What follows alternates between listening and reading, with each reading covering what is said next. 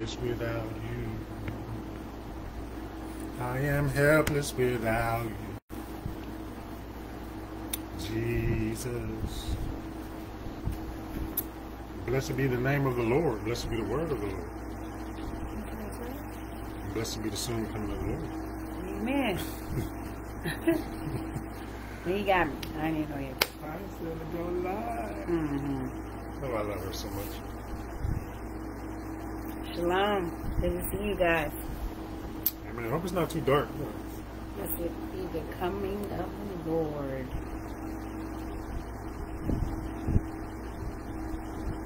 So make sure we got enough lighting. It don't look like we're sitting in the dark. We're not. It's just our bubble down. Yeah, that one was ugly. It's like six light bulbs in here, 3 of them. Gotta replace it. Amen. Pray everybody have a blessed week. It's been a minute since we've been on. Lord willing, we'll catch up on some of the messages. No. Some extra background like bing.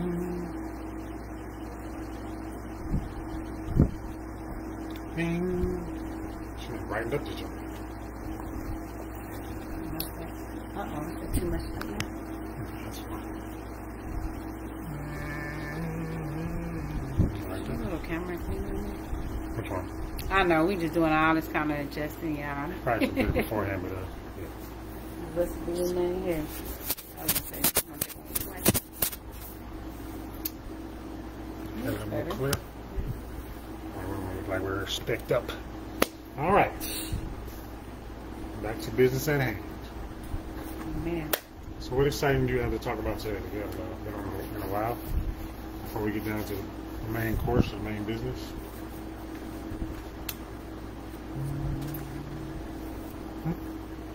Oh, you mean, testimony. You know we do testimony before we get started. It's been a minute, no, go ahead, brother. no, you usually do the testimony. Tell them about your new adventure, all that stuff. You know what's going on. Tell them about your life, Sister Connie. Sister Roberts. This is Marriage Ministry, Kingdom Marriages Matter, Monday. Well, before I guess it's more so a testimony for women on Glory be to Christ Holy Spirit. God, my words was the first one, since he's insisting that I give testimony. Amen. I never hold my testimony back from the Lord. I always have to give him the honor, the praise, and the glory. In the mighty name of Jesus.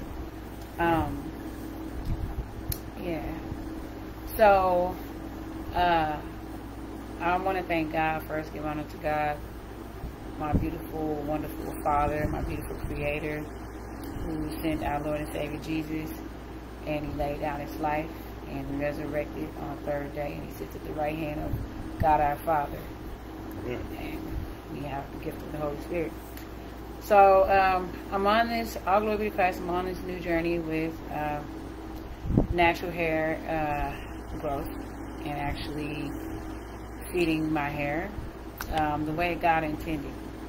So, way with the, wigs and stuff like that. And I say a testimony for the women in part too, because I can just speak for myself. I thought that I had to have all this different kind of $400 lace fronts or like full lace or whatever. It was human hair, don't get me wrong.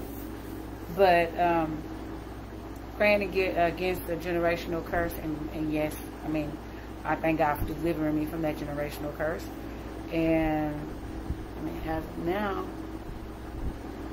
I just want to let the women know, like, don't be afraid to show the true beauty that God gave you. Don't be afraid to show the true beauty that God gave you. Trust him with that that weakness, because for a long time I had just accepted it, and now I've been doing the routine. All glory be to Christ. I make my own hair butter, and then the oils, and I mix the blessed oil with it, with frankincense and myrrh and some other oils, and it's been working really well. I just thank God for the progress. And also, the Lord has blessed me to get on another mission, which I don't have to work, but I always tell my husband, I said, well, if there's any missions out there in the field, I know the Lord will allow it to go through. So like I was doing in orientation today, I stood up and told him, I said, I couldn't find, after I introduced myself, I said I couldn't find any trace on the job platforms where I was just applying. I couldn't find any trace of where I had applied for the job. But I told him, I said, I know the Lord has sent me here. And, you know, it's all about the souls. It ain't about the pay. It ain't about nothing but the souls. Everything else is added provision from the Lord. So this is not number 1, not number 2, but number 3 mission that the Lord has blessed me to encounter that is within 8 minutes or even 5 minutes from my husband's job. So all glory be to Christ. Amen. I'm excited for the souls. This is going to be amazing. Amen. I'm going to jump in on the end of her testimony, but I'm going to be a little salty. Oh, here we go. Check this out. Let me show you how good God is and how favor is not fair, right? My wife has a degree in nursing. She retired from being a nurse to come do what I do, working at warehouses. I've been doing this for roughly about 25 years, probably 6 years of college education, all this experience, and she's been doing this about 1.5 years, and she's already... Stop laughing, it's not funny. Okay. I'm being emotional right now, okay? Okay. She jumped in 1.5 years, and she's already a lead, making the same money I make. Somebody tell me that's not fair. I need somebody to agree with me right now. This is not right. But see, he has to understand, when God shines the favor, it's on us. Oh, We're one. We better be glad you're sharing that money, because we have a problem.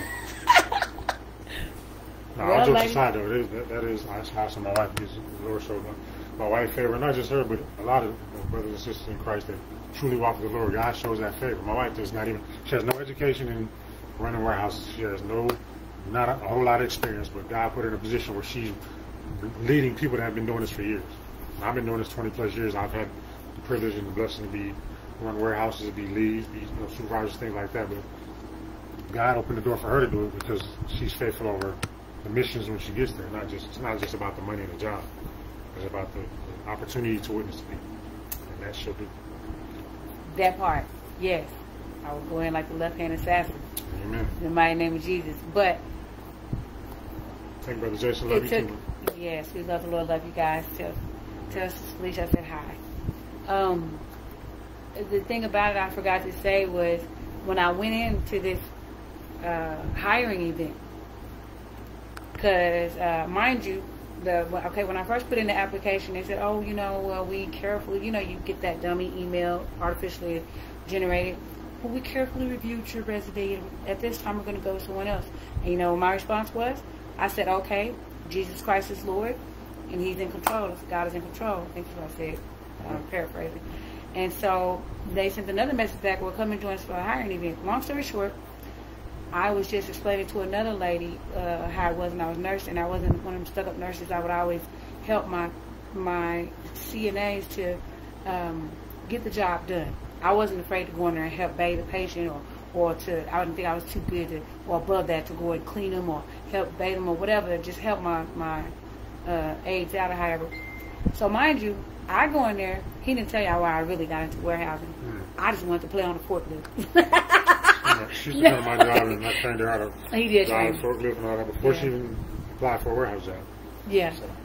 So when I go in there, and I eventually ended up getting certified in my last job, the last mission, in the reach truck, cherry picker, and what was that one? Pallet jack? Electric pallet jack? Yeah, I was already. But so I went in initially to do forklift for this current mission. And I said, I learned shipping and receiving. I just wanted to possibly try something new. But see, when God has something for you, you got to learn how to hold your tongue before you talk yourself out of the mission. That's my thing. I'm just excited to be used by the Lord. Our glory be to Christ. So the guy, he said, so what are you applying for? And I said, forklift for either shipping and receiving. So he said, okay. And then when he walked me over there to the interview, he sat me down in front of the guy. He said, she's applying for lead. And I was about to say, no, I'm not. But I turned in like this, and it's like the Holy Spirit had my mouth like this. Like, you better be quiet. What's that first? So, ended up, the guy, you know, it was just the work of the Lord. It wasn't none of me. It was the work of the Lord. And just, you know, I thank God for the souls. I'm excited for the witnessing opportunities.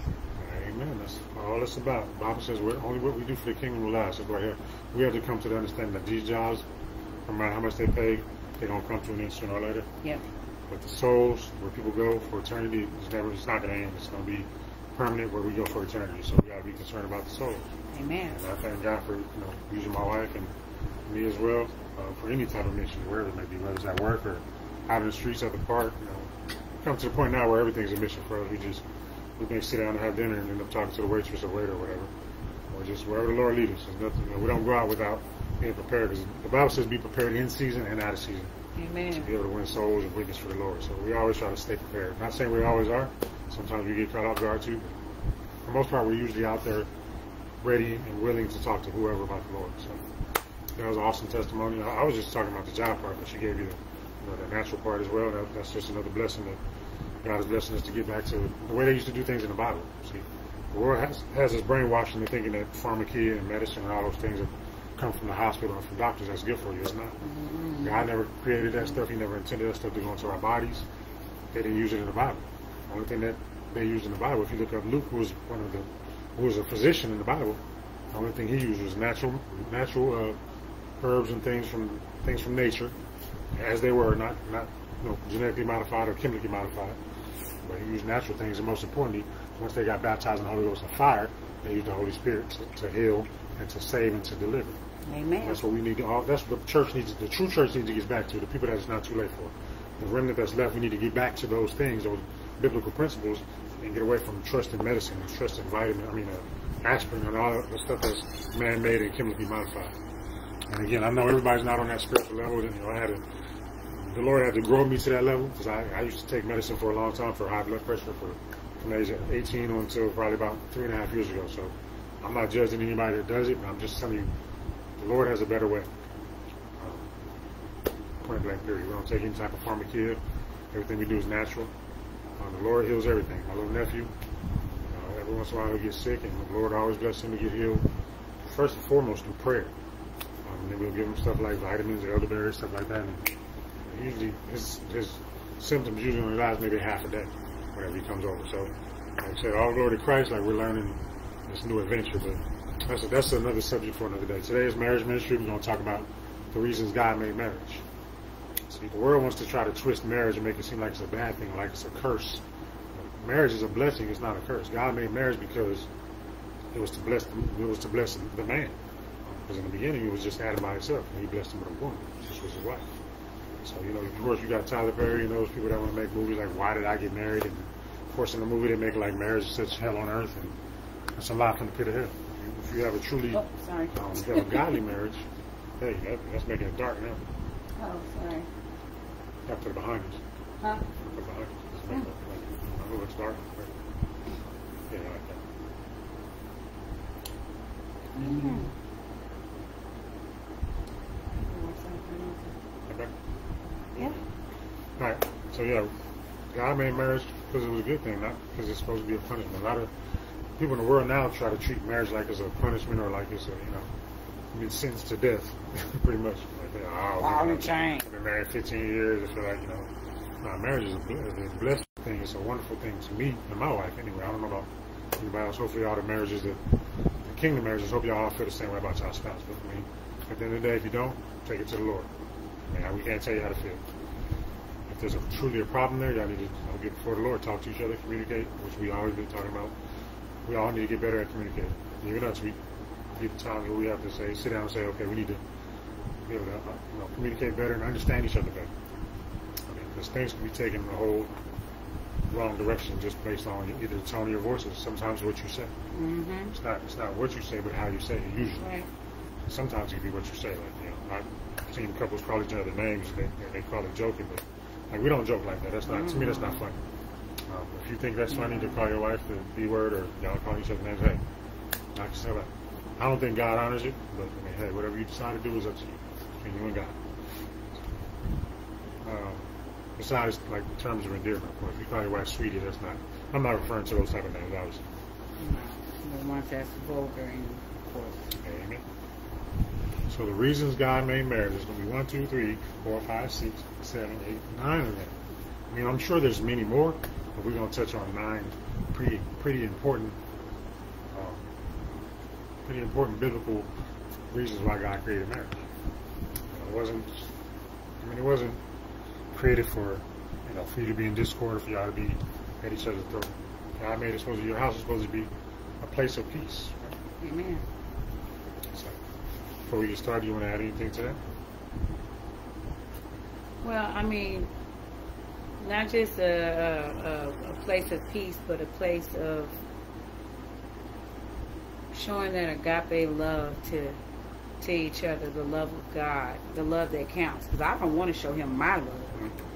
My love is of the old man that was nailed to the cross with Jesus and need to stay dead. My old man, Jesus resurrected. But we are to ask the Lord to fill us with the Holy Spirit. The Holy Spirit is a spirit of love, God's agape love. And this is why Jesus gave his life for the bride. He laid down his life and resurrected again so that we could have access to that agape love, the Holy Spirit, which is the spirit of love. God's love never fails. And, if you're not showing your spouse that love and cherishing them while they're here, because remember, there's no marriage in heaven. Ain't going to be no I'm running around looking for my husband. No, everybody that our glory be to Christ get in, going to be, their hunger and their thirst is going to be for the Lord. That love for the Lord is going to be like fire like no other. Like a wonderful, wonderful, eternal Holy Spirit fire. Amen. Married to the Lamb. So, cherish your spouse while they're here. Wives, understand your role as the helpmeet. And, like he'll come home, he won't ask. Sometimes if he's real tense, he'll be like, he'll do the little, trying to give himself a massage. I'm like, sweetie, you want him to give you a massage? Or, doing something that he want to do, alternating or however. Because if it's up to him, he'll do what I want to do all the time. And he know I'm not going for that. He'll be like, okay, sweetie, So just know that, like he was saying, marriage it's really a blessing. I mean, ever since I was a little girl, I always wanted to be married. Amen. It's in our nature. There you go. Help meet was in my nature. It was in my DNA. Being the head is supposed to be in our nature, but the world tries to. Again, you got to turn off the television. If you're watching Tyler Perry, Why Did I Get Married, and all that, which I used to watch that when I was in the world. And they try to give you their opinion of what marriage should be. Y'all should be at each other's throat, cussing each other out, breaking stuff, and it's okay. That's a healthy marriage. That's not. It's not in any way, shape, or form healthy. And the Bible says that as well. That's not a healthy marriage. It says it's better for a man to dwell in the wilderness than to live with a contentious woman. So if God said that, then why do you think this lady that plays a role on Why Did I Get Married, who's crazy and trying to kill this guy every chance he gets, or cussing him out? Why do you think that's healthy? It's not. The movies are supposed to be for entertainment, but really it's the enemy's planting the seed in your mind. See, that's why we married. I promise you, I was saying that. I was thinking it when I was thinking I was about to start. There you go. Sowing a seed. Everything the devil does in Hollywood is to plant a seed. You're not going to see too much positivity spoken about marriage. You're not. Everything is people getting divorced, people, what's it called, the Hand That Rocked the Cradle, all these different crazy movies about marriage. It's letting let's plant the seed in my mind, or Wives with Knives, stuff like that. I mean, all these crazy shows. Yeah, you used to watch it. No, I had to get, the Lord has delivered me from so much. I mean, when, my husband, he'll tell you when we were dating, I think it was a little bit after we got married too, because we were still lukewarm until we truly began to walk with. Yeah, we don't watch any of those things anymore. I used to watch Deadly Women and Wives with Knives, learning from Brother Prince what we feed ourselves spiritually. It could sow a seed that won't birth until years later if that person haven't gave their life to Christ. Then they wonder why they got murder on their mind, or they wonder why they got this, whatever on their mind, you know, after sowing of the seed. Because that's all the enemy want to do is sow them subconscious seeds, them sneaky seeds. Yep. Let me tell you about a seed that was sown just from one term that was in a movie that stuck with everybody forever. And I mean, I'm guilty of it too. Even now, I still occasionally I'm saying, my wife be like, that's not the proper name for the shirt. Remember What's Love Got to Do with it? Oh yeah, I can't stand the name people call their shirt. Okay. That little tank top that Ike used to wear, they call it a wife beater. And everybody's adopted that term. It's like that's just like a term that naturally comes out when you see a tank top. Oh yeah, I gotta go give me a couple of wife beaters, you know, stuff like that. It's like, if you think about it, that's not a good term, because he used to beat on his wife. But people accept it because the movie made it popular. Mm-hmm. Because I love you, slap you around, and go bring you some flowers. That's a healthy relationship to America, really to the world. I mean, it happens all over the world. Men beating their wives and the women, you know, accepting it. No, that's not how it's supposed to be. God said the man's supposed to love the wife as Christ loved the church and gave his life for the church. So that don't mean I'm trying to take her life. That means I'm willing to lay down my life for her. You see what I'm saying? You see how the world tries to twist it up though? Amen. And again, I had to repent too, because that seed had been planted in my mind. It's a wife beater. It's no big deal. It's just a term. No, it's really sowing a seed to other people. And in your own mind, it's okay to use that term. It's okay to be a wife beater. I mean, you see how slick the devil is, how crafty he is. You know, some of the things that he puts out is so minor to people. It's like, you know, that's not a big deal. But in reality, it is. Now, be careful what we feed our spirit man. Just like my wife was saying, Brother Prince was saying, be careful what you feed your spirit man, because what goes in is what's going to come out. Mm-hmm. If you get upset, the Bible says, you're going to find out, you're really going to be tested on your walk with the Lord when things get tough, not when things are easy. Like, it's easy for us to pray, thank God. Now we got all, you know, lights on, money in the bank, and food in the refrigerator, a nice running vehicle, and all that stuff. Everything's great then. But what do people do when they down and out? They want to blame God. They curse God. They want to say, "Oh, it's God's fault.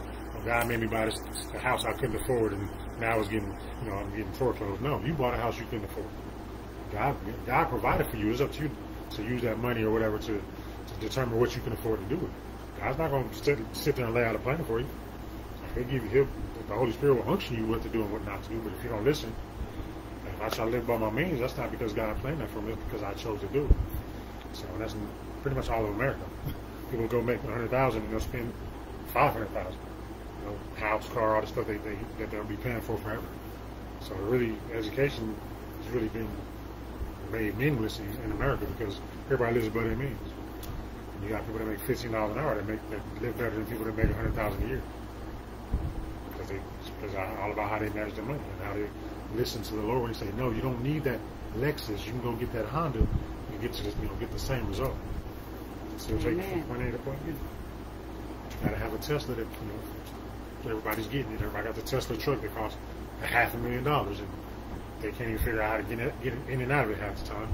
People getting locked in them, they blowing up. All kind of crazy stuff happening with these cars. Give me an old car. I take a '57 Chevy. It's paid for. You gotta open the doors, roll down the windows. I'm cool with that.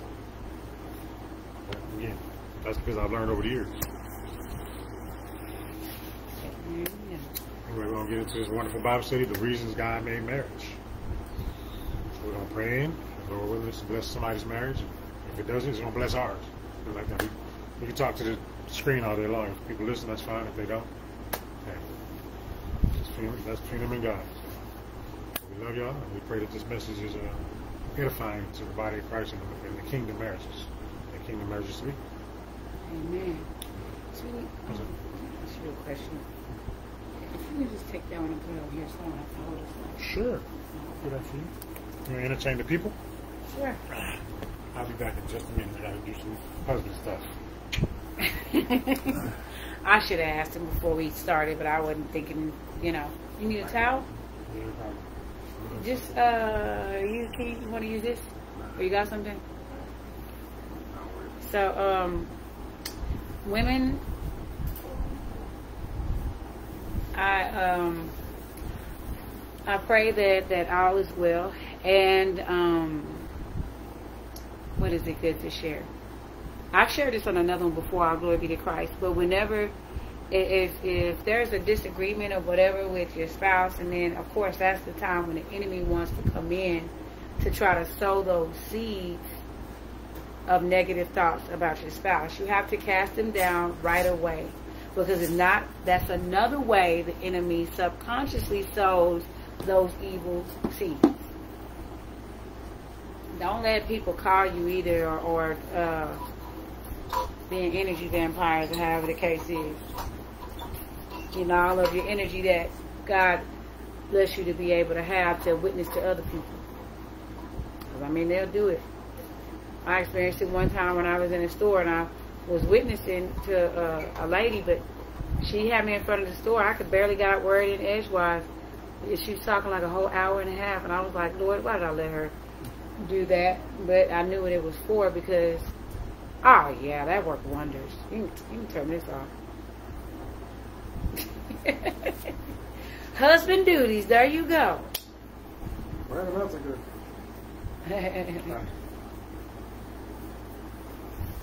The Lord said, let there be light. Fix the problem. Okay.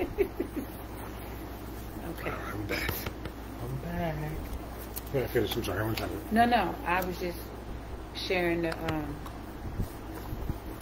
sharing with the help meets the wives that any negative thought that they have that the enemy try to plant in the midst of a disagreement or whatever the case may be, cast those thoughts down right away.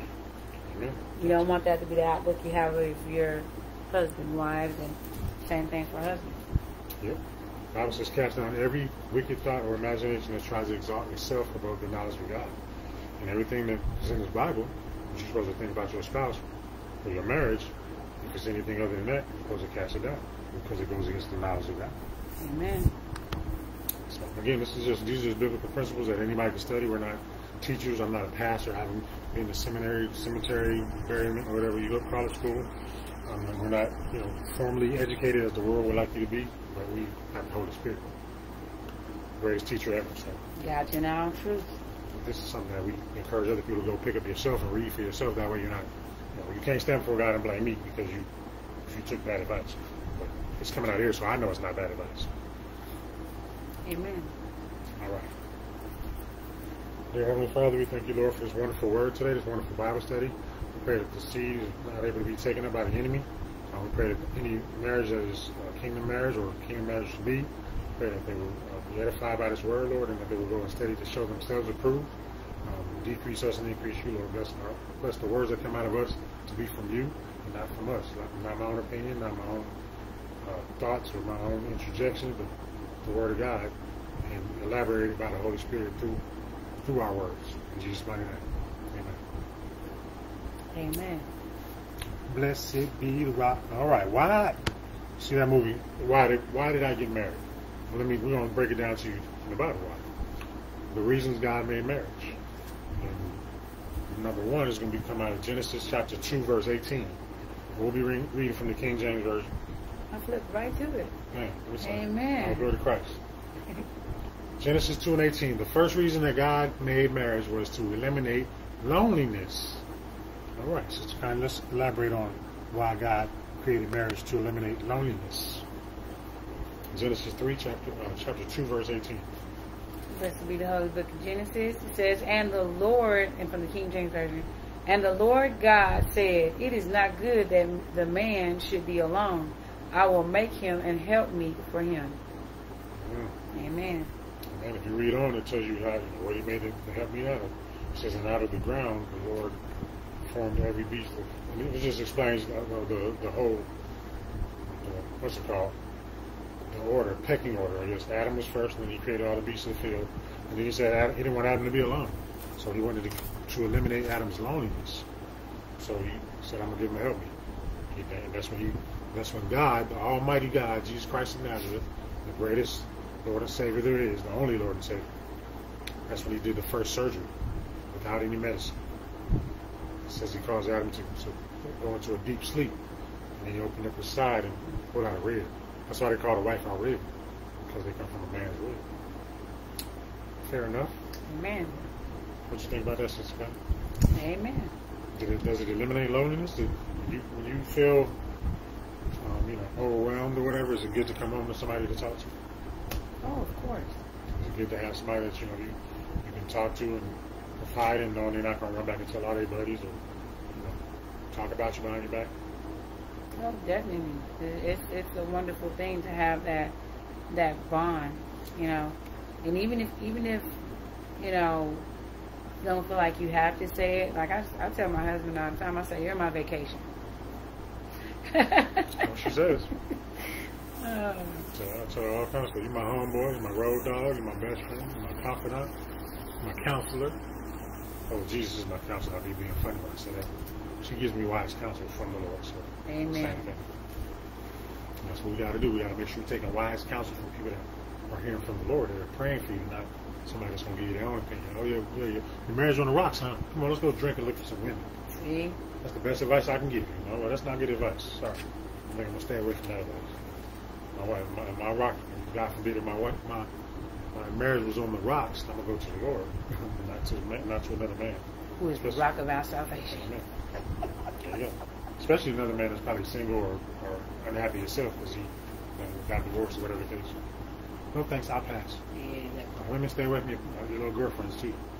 I'm going to go talk to my girlfriend about what we got going on in my house. But she's single, ain't got no man, she got an eye on your man. And all kinds of stuff going on. Oh, yeah, girl, go and leave him. He ain't no good. As soon as you do, how you end up dating my ex-husband? Because you let him go. that part. All right. Number 2 is to have help. God. One of the reasons God made marriage was for us to have help. I know the women of the world today are brainwashed by the world, by TV. I don't need no man. I can do it by myself. Which is, for the most part, you can. I mean, a lot of people can live on their own forever and be okay. Is it always comfortable? No. I mean, is it always conducive to be by yourself and trying to do man and woman things? I mean, trying to fix stuff around the house. I mean, really, that's not God didn't create women to do that. That's just reality. People can look at, take that comment however they want. I'm telling you what the Bible says. God didn't create women to work 75 hours a week. He just did. God didn't create men to be homemakers and stay at the house while women don't work. That's not how it works. There's some people, if that works for them, hey, I'm not judging you. I'm just telling you what the Bible says. Don't get mad at me. I'll shoot the message. Talk to the man who made the message. Amen. I don't think you want to fight with him. And if you do, hey, good luck. So Ecclesiastes 4, verse 9 and 10 says, God created marriage to have, for us to have help. Point number 2. Got it? And read. I always want to say that. It's really not nice. Can you read, please, Sister Connie? Thank you. Blessed be the Holy Book of Ecclesiastes, King James Version. It says, 2 are better than 1, because they have a good reward for their labor. For if they fall, the one will lift up his fellow. But woe to him that is alone when he falleth, for he have not another to help him up. No help. So God created marriage so that we have help. When my wife stumbles, I'm supposed to be there to lift her up. Okay. When I stumble, she's supposed to be there to lift me up. It doesn't work one way. It works both ways. If you're in a good marriage, a godly marriage, you always see it manifest itself in some way or the other. Because God made both of us different. He made her strong where I'm weak. He made me strong where she weak. That's how it's supposed to be. That wasn't an accident. God doesn't want you to be total opposites, but He don't want you to be the same either. Because it's like, if my wife had all the manly traits and everything I got, then I might as well marry a man. And God ain't having that either. So. You know what I mean? I wasn't taking a shot at nobody. I'm just telling you. That's what the Bible says. Again, LGBTQ don't talk to me. Talk to God. Pretty soon they've already tried to outlaw this Bible. And they're doing it in many states because of that reason right there, because the devil wants to open up the door, Pandora's box to homosexuality and all that, and they get mad when we tell them the truth. I'm not saying I hate you. I'm not saying I'm judging you. I'm just telling you the truth. The Bible says God made man and woman. Not man and man, not woman and woman. It's the truth. Sorry. Not sorry. Sorry, not sorry. God made marriage for love. Point number 3. 1 John 4 and 7. Looking for love in all the wrong places. Thank you, Lord, for this wonderful word. Amen. This is wonderful. Except 1 John. 1 John 4 and 7. 7. Got it? Oh, I got 2 John. You sure? Oh. Mm-hmm. Oh, okay. I was looking at Peter. I was looking at Peter. I got it. Time out. 4 and 7. Want to read this kind? You want me to read it? You can read You want me to read it? You're so sweet. Sweeter than candy. See how quick that was? it. Give it to me. I'm about to give it to you right now. Beloved, let us love one another, for love is of God. And everyone that loveth is born of God and knoweth God. God made marriage for love. It says we are to love. Let us love one another. Amen. What does it say the greatest commandment is? Love. But you notice it wasn't written with the 10 Commandments, but the Lord said it was the greatest. The greatest. See, people don't understand there's more than just 10 commandments. Those are just the main ones that God was focused on because they're very important. All of them are important. Those are the ones that he wanted Moses to write in the Mosaic Law. There's other commandments. The greatest commandment is love. People will say, that's not a commandment. The Bible says that's the greatest commandment. So why would he say it if it's not? Again, you have to have spiritual eyes and ears to understand what's going on in the Bible. Yeah. And I thank God for the Holy Spirit teaching us because when I was a heathen, I would have thought the same thing. Like, that's not a commandment. But God said it's the greatest commandment, so how is it not a commandment? Amen. Amen. God made love, point number 4, for sacrifice. And before we go to that scripture, Jesus said, husbands, love your wife as Christ loved the church and gave his life for it. So that is a sacrifice. The greatest sacrifice is to lay down your life. Now, when he's saying that, to husbands, he's not saying necessarily always literally laying down your life, but you got to lay down the old life. You got to lay down being a player. I got to lay down going to the strip club. I got to lay down, have a Rolodex full of women. You got to lay that stuff down. That's what he meant by lay down your life, your former life. Because you're a new creature in Christ. And you got a new life with your wife. Amen. Amen. Ephesians 5, verse 25 and 26 will tell you about the sacrifice. Again, we're talking about the reasons God made marriage. And there's many of them besides these 9 we're talking about. There's probably 1,000 of them. But we're only going to go over 9 because these are the ones that the Lord gave me to share. Excuse me. Amen. Thank you, Lord. Amen. Ephesians 5, 25 and 26. Now, you got to ask yourself, husband, how many of y'all are willing to sacrifice for your wife? How many of y'all are willing to sacrifice for your family? Come time, if it come down to it, and your mortgage is on the line, and your utilities about to get cut off, and somebody got to go out and work an extra shift or work an extra job. Is it going to be you, or are you going to expect your wife to go do it?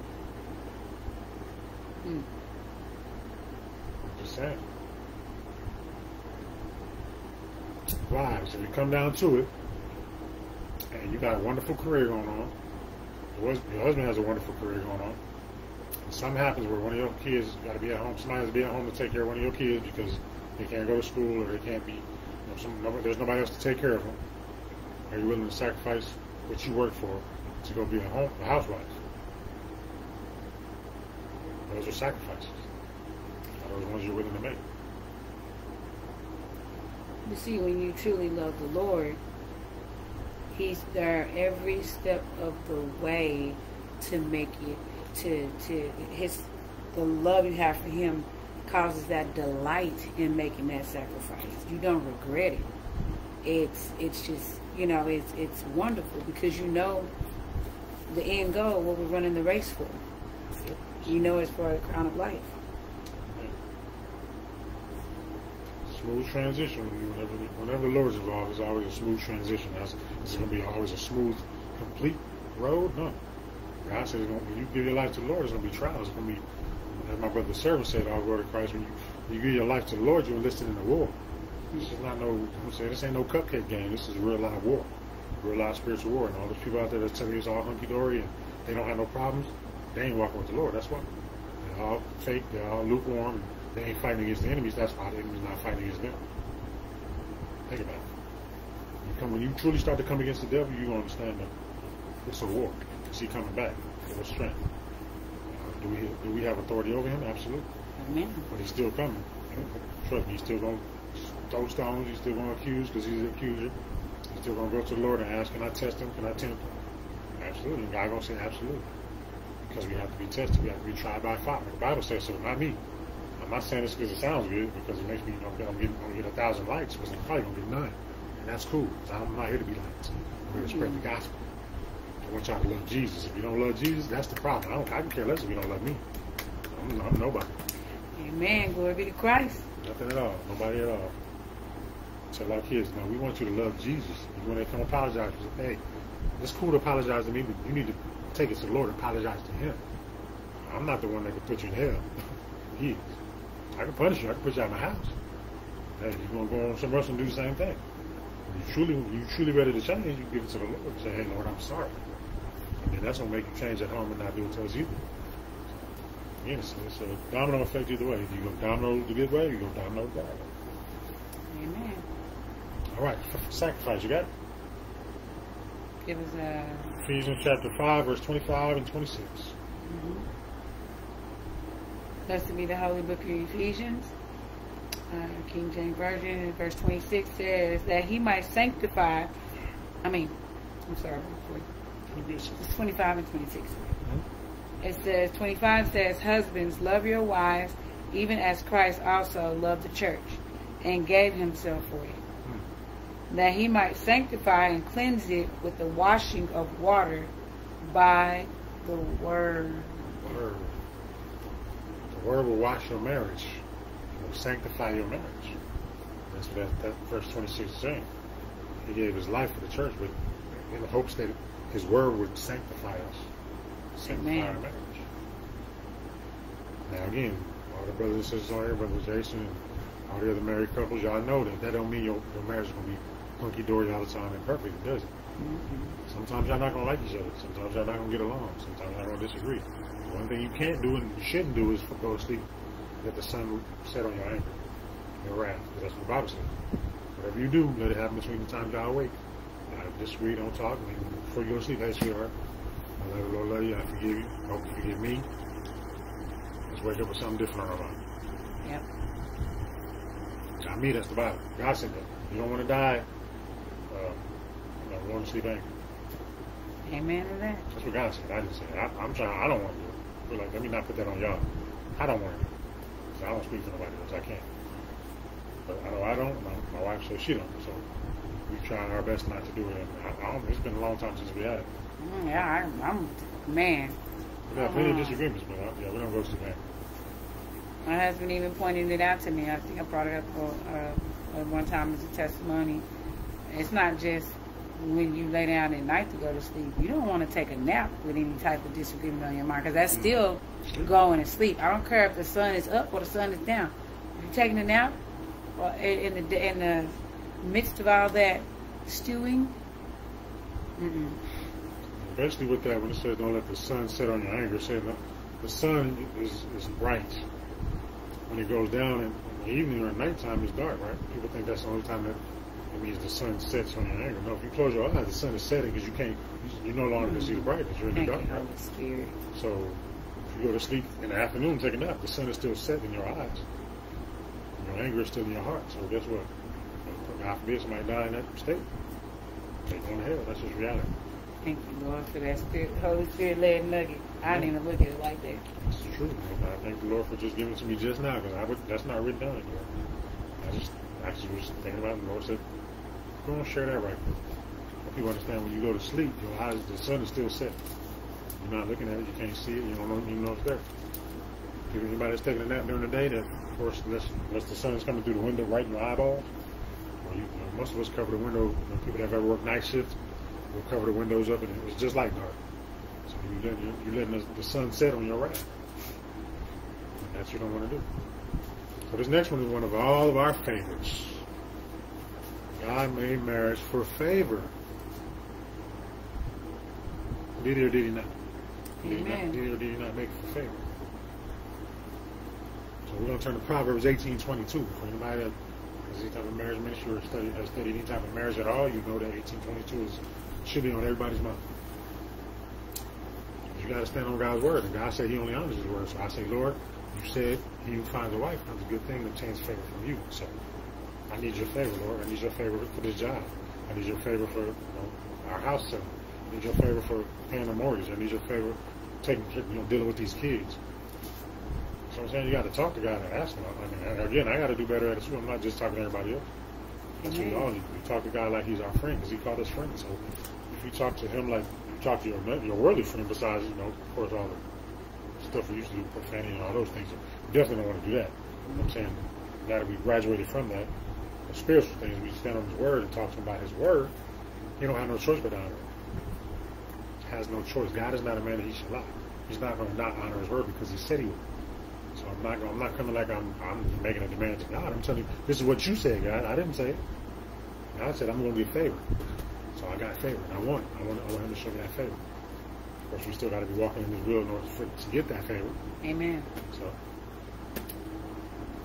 that's just I've already read it, but you can read it again. Sorry, I get a little excited sometimes. Right. Let the Holy Spirit blow wherever He's going to blow. Amen. Said 22. 18:22. Let's read 21 first. We want you to know. Get out. Okay? Go. Look, Go. Not on TV, not on, You're not going to keep doing that. People, okay? No. Not in front of the people. I'm not tolerating it. Not today. She's always copying off me. I promise you, I was about to say, let's just go ahead. I was just going to make a statement. I wasn't even going to say, let's go ahead and read it. I was going to make a statement and say, all glory be to Christ. Speak life over your marriage. Amen. Well, let's just read it. Go ahead, Brother Corey. Go ahead. Okay, well, let me go ahead and read it. I like it. So this is what you got to understand before you understand the favor. You got to understand what comes out of your mouth can cancel out favor. Yep. And also can add favor, depending on how you speak. It says, death and life are in the power of the tongue, and they that love it shall eat the fruit thereof. Amen. So whatever you speak over your marriage, that's what you're going to get. That's the fruit. My husband's a bum. He's lazy. He don't know. All he do is play Xbox. Maybe true. Might not want to say it. Might want to speak life. Have a God-fearing husband. He's going to get up and get a job. He's going to provide for the family. He's going to be a wonderful man to God. That's what you want to say. Amen. Is it easy to say it? Sometimes. No. Not easy to see. It's not easy to say what you don't see. But God said, faith is the substance of things hoped for, that is things not seen. So we have faith that our God will deliver our spouse or put them in a better position. We got to speak those things as though they are. Amen. We speaking the things that we see. We cancel out what we say we believe. My husband's a bum. He's an alcoholic wino. If he is, he needs to be delivered. Lord, I believe my husband is delivered from alcoholism. I believe that he's a true man of God. I believe he's going to be a leader and winning souls for the kingdom. I believe he's going to get favor with the job and get promoted quickly and be able to take care of the house. I can be a housewife like I want to be. So, death and life in the power of the tongue. Amen. The next scripture says, Proverbs 18:22 says, whoso findeth a wife findeth a good thing and obtain favor of the Lord. So he didn't say when you get married it's going to be a ball and chain or it's going to be a headache or somebody's going to supposed to get on your nerves or make your life miserable. No, it says he who finds a wife finds a good thing. Amen. And obtains favor of the Lord. Amen. Amen. Enough said, enough read.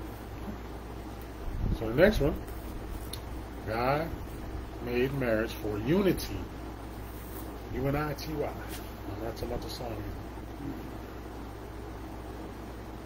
No, it's Matthew 19:6. Actually, Lord bless us a couple years ago to do a live on the topic unity. Get a chance, go back and watch. We'll just study the topic unity. You don't even have to watch ours. It's in the Bible. It's not like I'm not trying to grow my YouTube channel or Facebook following and anything like that. We're just trying to share the gospel. If you want to watch it, that's fine. If you don't, study for yourself. Matthew 19:6. Amen. Sorry, I'm talking a lot. I'm not getting my wife a chance to talk. No, you're totally fine. I'm enjoying this word. I'm not usually this long-winded though, but I am. And the Lord is leading. There you go. That's the Holy Spirit leads you. I'll talk all day for the Lord. All right, Matthew 19, verse 6. We're talking about unity.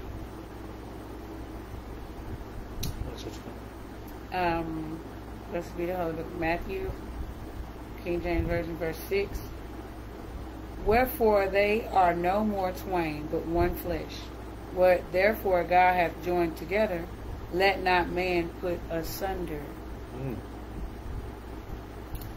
Unity. You don't let your mama and your daddy, your stepmama and your in-laws tear you apart. Because they didn't put you together. God is the reason. I know I used to make this comment. My husband, he's always, not always now, but then when we first got married, because a lot of people thought that our covenant ceremony to where we were married before the Lord, we pleased the Lord first. And that took away a lot of that anxiety of trying to please other people. I had to understand it and get to my head. But my husband, he would always wonder, like, if my family liked him or my dad liked him. I said, sweet, you didn't marry them, you married me. Right. So if they don't, then, I mean, hey, they got to take that up with the Lord. But the answer is they don't. So we moved on for that. It's all good. We're just going to put it, lay it out there like it is. It's okay, but I still love the Lord God. It's not him that they don't like. It's the fact of whoever don't like. We put it like that. But we love the Lord, love everybody, and forgive anybody who's ever shown evil, done evil, whatever. We love it with the agape love of the Lord. Family or not, or stranger, whoever. It is, I always tell my husband, when other people, how can I put this? Holy Spirit, guide my words. Other men that are not walking with the Lord, I don't want to use the word intimidate because that's witchcraft. They feel some kind of way to the point to where, okay, you know, they don't want to be around or whatever the case may be, because it's not him, it's the Lord who dwells in him. When that light of the Lord shines, they begin to see their dirty garment. They don't want the dirty garment exposed. Not just men, but women too. Y'all best to believe, when you got a godly marriage, all glory be to Christ, don't feel like they hating on you. They're hating on Jesus in your marriage. Amen. Because Jesus is what keeps this together. They don't do intimidation, but they do fear the Lord that's in us. Demons fear and tremble. That's the problem. They already know that they ain't living right, and the demons that's in them know that they got to go sooner or later. When they get in the presence of the Lord, they got to go. That's when they get irritated. They try to find every reason under the sun not to be around you. So they'll make up stuff. They'll bring up stuff from years ago. I remember you looked at me sideways, and I didn't remember looking at you. That's the demons trying to find a way to get out of being in your presence. That's why they're going to try to fight you, or they're going to make you want to, okay, we're not confrontational, so we don't get it and leave. But again, I'm telling y'all, kingdom marriages and the marriages to be prepared for y'all in my name of Jesus. But understand, the kingdom marriages that are already within the bride, the enemy is always coming for your marriage. I mean, I'm not going to, of course, say any names, and we forgive him and we love him. I have a family member that never met my husband ever once, and met him twice. And long story short, all of a sudden, again, it's not my husband and it's not me, it's Jesus who dwells in us. So anybody can get up and fuss and cuss and even threaten to fight or whatever they want to do. But you know what? You better remember Luke chapter 10, verse 19 and 20. And we don't glory in the fact that these devils are subject to Jesus in us. We glory that our names are written in the Lamb Book of Life. But you better know that you have power and authority. And the only way you can exercise it is if you're living right for the Lord wholeheartedly.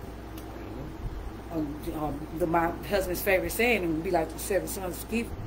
That's true. Just because of spirit is what they fear. They don't fear us. There you go. Amen. Amen. A lot of people get in the presence of the Lord that's in us, they get irritated, and demons know they gotta go one way or the other. So they try to pick a fight, or they try to do anything they can to get out the presence of the Lord, not our presence. There you go. It's His presence. Well, that's how we know that we truly walk with the Lord, because it's not any circles that we fit in. Not with my family, not with her family. I love my sister to death, but she would not, for her life, be around me. She won't talk to me. She won't call me unless she wants something. she wants some money, she'll text me, hey, brother, can I borrow $20?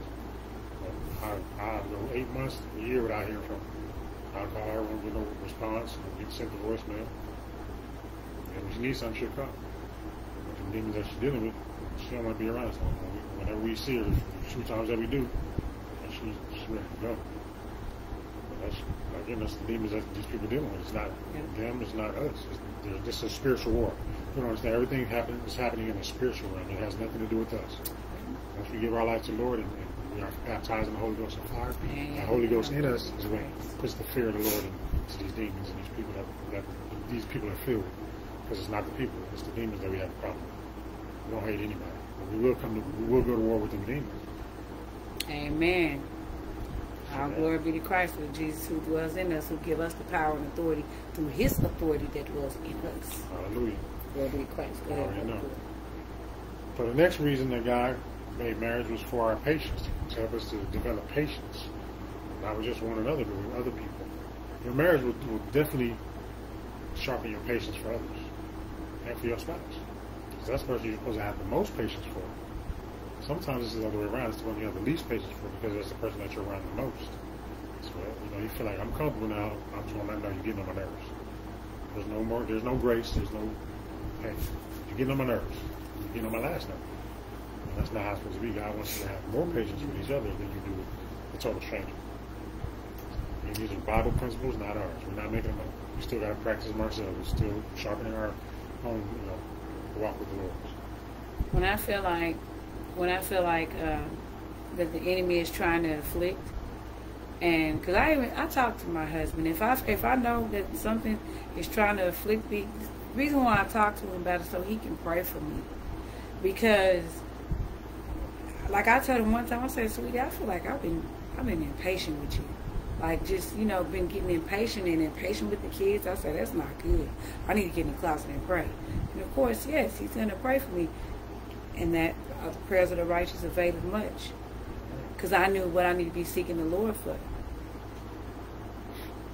We need to pray for our spouse anyway. That's another thing, another principle that we learned. We also we added in one of our Bible studies. We gotta pray for each other even when there's nothing going on. Because that's when you're storing up prayer. It's just like having a savings account. You're putting money in there for later, right? You want to store up prayer too, because you don't want to wait till the time the disaster comes before you start trying to look for the disaster relief. Like the relief is in the prayer. If it's already stored up for your marriage, when people start trying to attack, when the enemy try to come, when they send that ex-girlfriend from 30 years ago, you ain't even had no idea where she was until last week she just showed up at your job. Trying to rekindle old time. Remember we used to, remember behind remember we used to go to the movies? Well, no, I don't remember none of that. I'm happily married. Have a good day. It's nice seeing you though. I pray it's not too late for you and your family. I pray that that your life is blessed or whatever. All they're getting into going down memory lane. No, we're not doing that today. Well, that's just like my husband had an old co-worker, and we knew that the Lord allowed him to come, and we knew that his father was of the devil. He already chose his side. Mm-hmm. Yeah, he already chose his side. And my husband told me, see, we talk, we communicate. Mm-hmm. So, such and such had nerves enough to ask me. When he said, brother, you need to go to the strip club, brother. He said, I'm happy to marry. What I want to go to the strip club for? I got all that you paying for, I get for free. I'm doing it. I'm cheap too. No, I didn't go to the strip club when I was in the world that much. I go in there and be like, you want to buy a drink? Nope. You want to tip a stripper? Nope. You got to go. Okay, well, I'll see y'all later. I'm just saying, I'm not trying to glamorize a strip club. I'm just saying, I didn't do it when I was in the world. I'm surely not going to do it when I'm happily married. If I destroy my marriage for something that's not going on with me anyway. That's never made sense to me. But again, digress. Amen. God will allow the enemy to send distractions. Will allow the enemy to send things to try to sow discord. God will allow the enemy to use your children to try to sow discord. Anything that will try to come between the marriage. The marriage is the most important thing. We're one. The Bible says we become one. That's unity. The Bible also says that a house divided against itself cannot stand. So if us two are divided, the whole house is going to fall apart. Because then we're going to get to the point where I'm going to take, the kids going to say something, one kid going to take one person's side, the other one, then it becomes one side against the other. Now the enemy has his way because the door is open. When they're standing together, and God being a third force standing in the middle, there ain't no room for the devil. That's why you got to get around. You got to get on somewhere else. And they get irritated when people try to come against our marriage and it doesn't work. You know, my stepdad used to say, you try to talk crazy about my wife. It's not going to work. You can't turn me against my wife. Anything you want to get us to pray for you and get them demons to come out of you. Or we're gonna say stuff that we're gonna give it. We're gonna put you in the presence of the Lord, and you're gonna have to flee. We're not gonna sit here and talk about my life and think it's gonna go. It's gonna fly. And Lord knows, I forgive him right away, and I really, my heart really hurts for the rejection of the Lord. People rejecting the Lord, but I pray, I pray it's not too late for him in my name of Jesus. But understand, the enemy. People who don't serve the Lord and their father is of the devil, at that time, praying it's not too late for them. You know what time he would call and try to sow those bag of evil seeds? Right before marriage ministry, or on the day we're supposed to do marriage ministry. A lot of times. You know that ain't no coincidence. But again, I love the Lord, love him, and I know who I'm dealing with. My battle is not with flesh and blood. It's against principalities and high places. And we're the instruments that the Lord has ordained and chose. All glory be to Christ, all the true bride of Christ, to be the instrument that takes down the kingdom of Satan, because we're the manifested sons of God. Hallelujah. In the mighty name of Jesus Christ of Nazareth. Not on our account, the account of Jesus. Amen. You already know. Don't give me a story. Don't get her started. Woo, don't give me a story. I'm messing with you. Come on, man. Hallelujah. What you got? We got God made marriage for our patience. Ephesians chapter 4, verse 2 and 3. Oh. We can use this one for unity as well. I'm going to read on 2 through 6. It says, with all lowliness and meekness, with long suffering, forbearing one another in love. Forbearing means supposed to be enduring. That time she get on your nerves, supposed to lowliness and meekness with long suffering. So, okay, baby, I got it. I understand. Okay, that's cool. I understand you're not in a good mood. I understand you got a rough day at work. It's all right. I'm here. Let's go pray together. Let's go read. Let's have some praise and worship. But I'll just leave you alone until you want me to come back later. How it works. But we have to have patience with one another. Patience. Understand. Forbearing. Amen. Amen. Verse 3 says, endeavoring to keep the unity of the Spirit in the bond of peace. Amen. So marriage is supposed to be, for the most part, it's supposed to have peace. Like, there shouldn't be a bunch of turmoil in your marriage. Because otherwise, you're not operating in this principle. Or any biblical principle for that matter, because the Bible says we are supposed to be peacemakers. Amen. You coming home and start World War III with my wife is not supposed to happen. Whatever the people at the job did to you, you need to leave it at the job or take it out on them. I mean, if you got to do anything. I don't encourage you to do that either, because that's not of God and it's going to cost you your job. So I would just leave it to the Lord. And if the Lord fights your battle like he said he would. Amen. So, but if you can't do that, definitely don't bring it home and take it out on your spouse and your kids. That just, I found out, I haven't done it, but I've found out through a lot of other marriages that doesn't work. It just makes things worse. Amen. Like we always tell, they have a saying about dogs. Dogs don't ever usually want to use the restroom where they lay their head. Same thing with you. You don't want to start a war where you got to lay your head. It's not going to work out. Amen. All right. Verse 4 says, there is one body and one spirit, even as ye are called in one hope of your calling. Amen. One Lord, one faith, one baptism. One God, one Father of all, who is above all, and through all, and in you all. One God. This is supposed to be in all the body of Christ.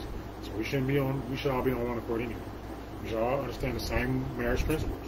We should all operate the same principles. All husbands, godly husbands, should treat their spouses the same. I'm not saying our marriage should be robotic, but I'm saying these principles should apply for every husband towards their wife, and every wife towards their husband. We shouldn't have a godly marriage where they beat each other up, cussing each other out, because that's not of God. They say they walk with the Lord, they're lying. That's not how God operates. God is not in that marriage at all. Now, that doesn't mean God didn't put that marriage together. That just means they're not operating the principle, and God, the Holy Spirit, will depart. Amen. All right, the next one is for encouragement. 1 Thessalonians 5 and 11. Thessalonians. My mom for me. Oh, that's why I thought you just loved me. I do. My husband's trying to freeze me.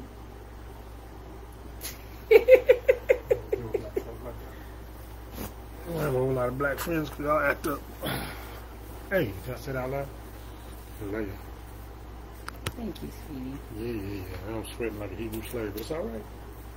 No, I'm just kidding. 5:11. Wherefore, comfort yourselves together and edify one another, even as also ye do. Amen. Amen. Comfort, edify, all that ties into encouragement. Encourage each other, uplift each other, comfort each other when y'all in situations where they need to be comforted. All those things are parts of a godly marriage. There should be no reason why your spouse is sitting there uncomforted. Because as the world says, what you won't do for your spouse, that other person will. You don't want to be in a situation where your wife is going through something and you trying to be hard and being a jerk, and she go to work and old Dexter coming along and you don't comfort her. And now you got a problem. And now you want to kill Dexter because you're doing something that you should have been doing. So don't let it happen. Don't open the door for the devil. You can't come in. Give no place to the devil. Amen. Don't give him that legal ground. Amen. The final bullet point on the reasons God made marriage. So when Tyler Perry asks you again, why did you get married? Make sure you run it down to him like this. To cover each other. We are married to cover one another. For coverage. God ultimately covers us. He is our ultimate covering, but my wife's covering. And she covered me in prayer. That's what the Bible says. The women are usually the prayer warriors. So they cover us in prayer. Read the book of Proverbs, chapter 31. It talks about how a woman prays in the middle of the night while the family sleep. Amen. So 1 Peter 4:8. Go ahead, Brother Corey. I'm going to read yours. Mine not open. 1 Peter 4:8 says, and above all things, have fervent charity among yourselves, for charity shall cover the multitude of sins. I know what charity means, translates to. Agape love. You know what agape love is? Godly love. So there's another study that I would encourage you to do about different types of love. There's agape love, and there's eros love, and there's like 4 types of love. I don't know them all, but those are the 2 main ones: agape love and eros. Eros, that's where the word erotic comes from. That's basically like a lustful type love. I don't want to say lustful because eros love is in your marriage as well. So it's like a human nature love. Agape love is godly love. It's the love that only God has shown. Like John 3:16 says, "For He so loved the world that He gave His only begotten Son." Right? That's godly love. Amen. And we can have it through the Holy Spirit. We can have agape love too. And we can't have it any other way. If we're not filled with the love of the Lord, agape love is not there. It's not something that humans we can't fabricate, or we can't produce agape love. Only God can give it to us. Amen. We give it back to Him and to our brothers and sisters in Christ and fellow men. Amen. Everybody, even your enemies, you have to show that agape love to them too. Amen. You should want to. No, of course. You should want to. That's how you know that. That's how you know that you truly changed. You're truly a new man. You're truly giving your life to the Lord. If you can love your enemies. Yeah. There was a brother on here, a gentleman on here. I don't want to call him a brother because I don't know his lifestyle, but I know he said he walked with the Lord. But one thing that he said that threw me off was he said he doesn't believe in loving your enemies. Ooh. That's what the Bible says. So if you can't come against God's word and then say you walk with the Lord, that doesn't make sense. Jesus said you have to love your enemies. This is not something that we're making up. Amen. God said love your enemies. So whether I like it or not, I gotta love my enemies. And when I don't, I need to get in the closet and ask the Lord to help me to crucify this flesh, because that's my flesh that wants me to not love my enemies. And that's gonna drag you straight to the pit of hell, because Jesus said love your enemies. He said love your enemies and love your brothers. He said love everybody. He said, how can you love somebody that you talk to and look at every day or somebody that you see physically, but you don't, you say you love the Lord that you can't see, but you don't actually love these people that you can. That's easy. It's easy to love somebody that's in front of you. It's easy for me to, somebody that said they hate me, for me to say, it's okay, I still love you anyway. Now, again, there's a fine line if somebody's trying to come in and rape and pillage in your house, and only, of course, we're not going to be like, well, we love you, do what you have your way. No, that's not how that works. So again, you have to have discernment and use some type of godly wisdom. As long as nobody's trying to harm my family, your words don't matter to me. You're saying you hate me, that doesn't move me one way or the other. That's not going to make me hate you. You're saying that I'm, X, Y, Z. That's not going to make me hate you. That's just more reason for me to pray for you. Yeah. We love the Lord, love Him, and pray that whoever it is doing anything or trying to cause any harm, that they're able to be saved. All in all, I just pray for the bride of Christ to have the spirit of Brother Stephen, because you can just imagine those heavy rocks, stones coming down on him, and then that final one that went for his head, and he uttered his last words: "Father, forgive them. Lay it not to their charge." I'm paraphrasing, but you understand. Lay it not to their charge. Last words: forgiving the people who showed him evil. People who took that big block and hit him in the head with it, and he fell asleep. Amen. So, just know, the Lord will, when you pray for Him to show you and to actually to baptize you in agape love, His agape love, He would do it. You have to show Him that you want it. Amen. Every day. But it's not a one-time thing. You got to do it every day. Because if the world's going to test you, the devil's going to be able to test you. God's going to allow the devil to test you on all of these principles that you say you follow and believe. If you say you got agape love, you don't think God's going to allow you to be tested on that on a regular? That's not going to be something that's one time. Oh, you pass the test, you're good now. No. Mm-hmm. So you leave this earth. God's going to allow us to be tested. What was that, Brother Wilkinson? He said, we live the life of affliction when we walk with the Lord. And how's our faith muscle going to get big if it's never exercised? What was that message? I actually want to share that, put that link into the comments so people can actually watch it. When he said that, it gives somebody walk with the Lord to give you a whole other life. Because when people think when you give your life to Jesus Christ, everything gets easier. Mm-hmm. Jesus' whole life was affliction. He said when you give your life to Jesus Christ, you become just like Jesus. He said that people that are buried with Jesus Christ will rise with Him. But that means you also got to live like Him. You're going to have to endure like He did. You're going to have to go through some of the things He went through. Of course, we know it's never going to be on the same level that Jesus went through, because He was the only one that could endure that type of physical punishment for any, for that length of time, and not. Most of us would have died before we got to the cross. Yeah. They started plucking out His beard and put the thorns on His head, and He was bleeding profusely. Most of us would have died right then. We're talking about God in the flesh. He's the only one that could endure that much pain and suffering. Whipped with sheep knuckles. You might want to put that in the comments, because of me, I'm not sure if you've shared that one before, but because of me, my brother serving, all glory be to Christ, Revelation Jesus Christ Ministries, I never knew that. Our Lord and Savior was beat with sheep knuckles. So sliced the skin with a phlegm, the whip. That's what the servant broke down. He just studied and broke down exactly what it's called a phlegm. It's the thing that the Roman soldiers used to, when they did crucifixions and they beat people. Fillet the skin. And what they said, it was so bad that they only could give up to 39 lashes, because after that the person would die. They wanted to get him close to the brink of death, but not let him die, so that they can nurse him back to health and maybe do it again. I don't know. But imagine getting 39 lashes with the thing that rips your flesh open all the way down to the muscle and close to the bone, ripping muscle off the bone. And it's just so, like, when he went through that sermon, it was like everybody lost it. I was like, I don't know how people didn't cry if they watched that message. Like, you think about all the stuff He went through for you, for me, not because of anything He did, but because of everything we did, everything that we were going to do. This stuff, we hadn't even done anything yet. We weren't even thought about. But He did for things that we're going to do, and even stuff that we're going to do from this point forward. So, but every time you get ready to do something, think about what He had to go through. To me, that helps me to even more to stay away from sin. Because That's the reason why he had to get crucified to begin with. So I'll share it in the video, in the comments. If you want to watch it, that's fine. If not, I think it's something everybody should watch. It's kind of like a sermon on, what's that movie called? The Passion of Christ.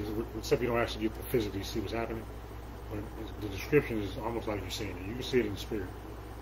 And if you walk with the Lord and you see it, like if it doesn't hurt your heart to see that our Lord and Savior went through that because of us, I don't know. You got a real close. God forbid somebody close to reprobate if that don't move you somewhere. My Lord. I don't know what to tell you. But thank you for this blessed word. I'm glad y'all joined us. Yes, Lord, thank you for this word. Glad we're able to get it done. We had been talking about it for a while, but the Lord has been holding it up for a reason. There's a couple other messages God has been holding up because we had other things to do. We hadn't studied enough to share it. So we don't just jump on whenever we want to. We jump on whatever the Lord says so. Now I'm not here to get more followers or more likes. It could be 2 people to view it. I can care less. As long as if they get something out of it, that's great. 2,000 people can watch it and not get nothing. So I'm saying people understand it doesn't matter how many people watch it. It matters the ones that the Lord wants to touch. Amen. Pray for all the marriages of anybody that's watched this that go back and study this and truly try to exercise these principles. Husbands, it starts with us. We can't talk about our wives until we do everything we're supposed to do. How the husband want to they want to do like Adam and point the blame at the woman. No, God gonna come to you first. He's not gonna come to your wife. Your house is in disorder. You're not gonna come to your wife and say what's going on. He's gonna come to you and say, what did you do that you weren't supposed to do, or what did you not, what did you not implement, or what did you not, exercise the right authority, or do what you're supposed to do as a man? What did you not do? He's not gonna come to the wife and say, well, your husband said you made the decision. No, you're the head of the house. The final decision should go through you. And if it's not, you need to take that to the Lord. So I don't care what y'all say about the woman being a better decision maker or any of the other stuff. That's not biblical principle. That's not a house in order. That's God's words. That's not my words. God said, I'm the head. I'm supposed to be accountable for whatever goes on. So that means I need to be in every decision that's made. Now, if I decide not to say something and it goes wrong, that's on me. That's not on whoever made the decision. Yeah, that's true. It's Bible. That's not me making that up. Trust me. Sometimes I want to say, Lord, I don't want that responsibility. It's somebody else. God said, I made you a man for a reason. Take it or leave it. There's no change in genders. That doesn't change the fact that you're a man. The world wants to brainwash you into thinking that you can change your gender and everything changes. No, God still sees you as a man if you're created as a man. He still sees you as a woman if you're created as a woman. How many hormones you take or whatever you do, when you stand before God, He's going to say, I created you as a man. Why are you not what I created you to be? Amen. My Lord. Yeah, this video maybe you can take it down at this point because I just said something I shouldn't have said, but that's what the Lord led me to say, and that's Bible principle. I can care less what Facebook thinks or anybody else. If they block it, if they shut down the page, oh well, I love y'all. Just know that I love y'all. I may not see y'all again. Go to TikTok or Instagram or somewhere else. We can talk again. If they shut that down, hey, see me in the streets. Well, the thing of it is, it's not something that you shouldn't have said. It's something they didn't want you to say. Yeah, that's what I meant. Yeah, What they think I shouldn't have said. Not that it wasn't right. It's the truth. It's biblical truth. Yeah. We know they censor everything that's true. Of course. That's how you know who the real ones are. Because if you ain't been blocked on Facebook, you ain't had in what they call Facebook jail, you ain't got violated, you ain't walking with the Lord. You ain't talking about nothing. You're talking about everything that they want you to talk about. You start telling this biblical truth. Oh yeah, you violated what is it called? Community standards. I don't know how many videos we didn't have taken off YouTube. Telling the truth. Like they try to say, "Oh, come against medical misinformation," but everything that we tell you, you can go look it up. Like it's true. Like how's it medical misinformation if I tell you that 45% of people die from the flu? That's a medical fact. Just something you can look up. But it's a violation for me to say it. Okay, so I'm not a doctor, but I'm saying the exact same thing the doctor will say. But either way, that's neither here nor there. Let the Lord love you. Blessed be the name of the Lord. Blessed be the word of the Lord. Blessed be the very soon coming of the Lord, Savior Jesus Christ. Amen. He's coming soon, whether people want to believe it or not. Of course. Amen. Thank you, Lord. Everybody think that it's a downtime right now. It's the calm before the storm. Although C-19, it's in the past now. No, it's not. They're just in the background doing stuff that you don't know they're doing. They put it out piece by piece, but people aren't paying attention. us Bible thumpers, is conspiracy theorists. When we start talking about it, they think we're crazy. It's okay, even our own family think that, so I'm okay with it. But today, when people stand before God, Brother Derek Prince, or Brother David Wilkerson said, it's the worm that never dies. Yep, the blood will be on our hands. The Bible says there's a worm that never dies when people get to hell. And that worm is all these warnings that you've been given, all this information that you were provided with, that could save your soul. But you chose not to listen. All these people that want to say, well, you can't say that somebody can't be happy being with the same sex. That's not your call. It's not. The Bible says that. And I'm just telling you what the Bible says. God has the final say. And I can assure you, he's not going to change his mind. Either way, like I said, I'm just somebody talking. Like Brother Service, I'm just like John the Baptist crying in the wilderness. Amen. The voice of one crying in the wilderness. And thank you for this word, Lord. Thank you for this wonderful Bible study. We pray that the seed is not taken up. Thank you for the Holy Spirit operating through this platform. Lord, we pray that this message is meant to stay up, Lord, that you shield the enemy from being able to take it down. If it's meant to be taken down, bless whoever is able to see it before it's taken down, to get your word, Lord, and to get that healthy fear of you, and to seek you daily, and to seek the truth for their marriage, for their own walk, for their kids, and forever. This Bible is the basic principles before leaving earth. Basic instructions before leaving earth. That's what the Bible is. It gives you basic instructions on how to live. And we pray that everybody will open it up and understand this truth and live by it. So we give you all the honor, glory, and praise. I thank you for my wonderful God-fearing, Proverbs 31 wife, and for a wonderful house, a wonderful family. Pray for all that it's not too late for to be saved. We give you all the honor, glory, and praise in Jesus' mighty name. Amen. Amen.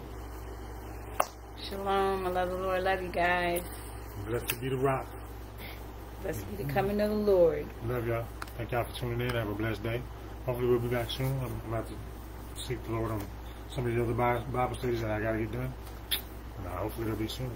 Lord willing. Love y'all and have a blessed evening.